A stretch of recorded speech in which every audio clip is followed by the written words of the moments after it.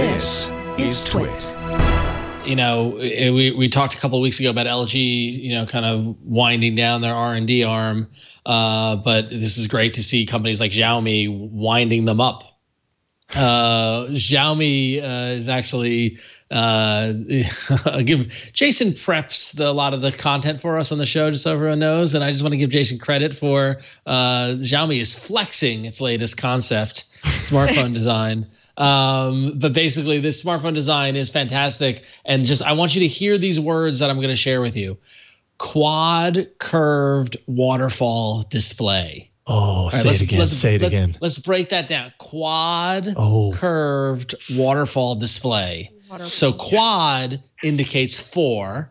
Okay, and we all know a cell phone has 4 sides. So, okay, 4 sides. Curved speaks for itself. It's not straight or angular. It's curved. Oof, yeah. Waterfall. Imagine a serene waterfall. Is the water just continues to fall, let gravity flow with it. And then finally the display. So what that translates to is a screen that wraps around on all 4 sides. Oh my God. Really? It's got an 88-degree quad curved glass panel. This is bananas. It's got no physical buttons or ports, and it's got pressure sensitive touch sensors instead of physical buttons or ports. This is like a future phone, people.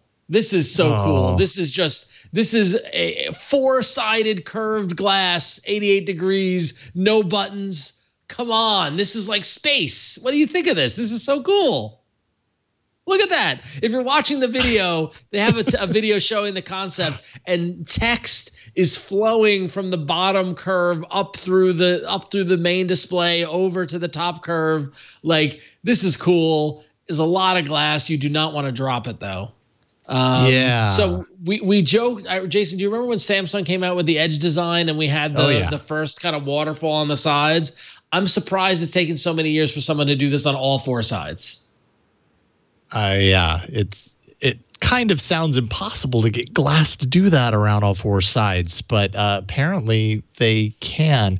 I don't know. This just sounds like a nightmare to me. Like, it sounds like it's really cool to look at, but I do not want to own this phone.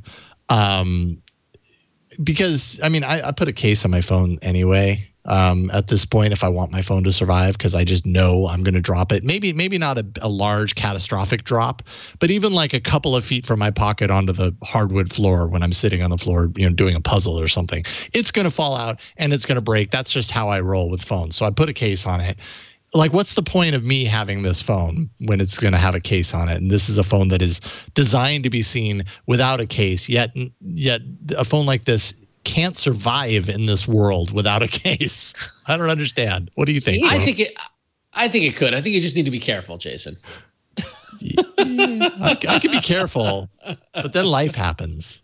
No amount of my being careful can protect the phone that I carry.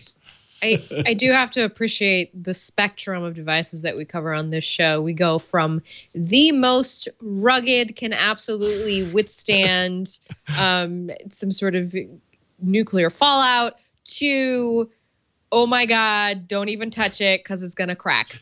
Right. Just don't look at it. It's going to crack. That's pretty much it. Yeah, don't even touch this thing because you're going to break it.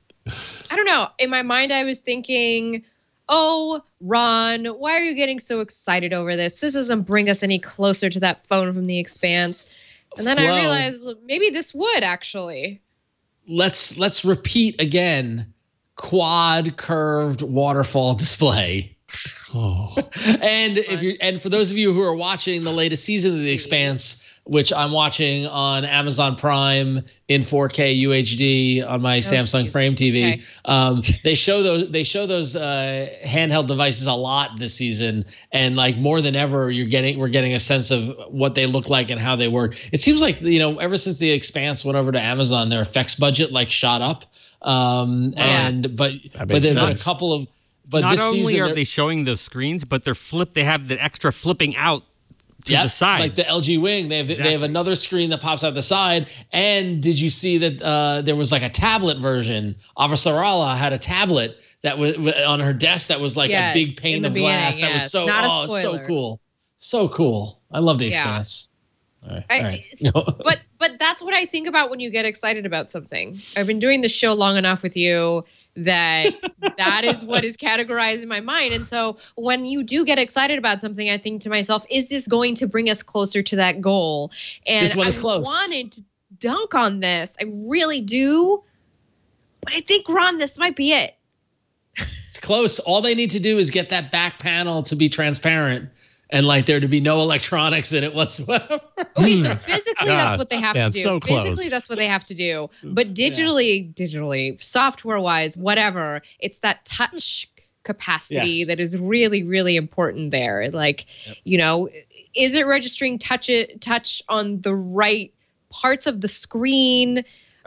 You know, I saw in some of that demo, there's somebody like sliding with the volume control on the side. So I'm very curious about those things. I understand this is buttonless, but I would like to know what is in lieu. So I look forward to more non-promotional videos and something that's a little more instructional. Pressure sensitive touch sensors, Flo. Let those words just flow into your ears. Pressure like a waterfall. Sensitive touch sensors.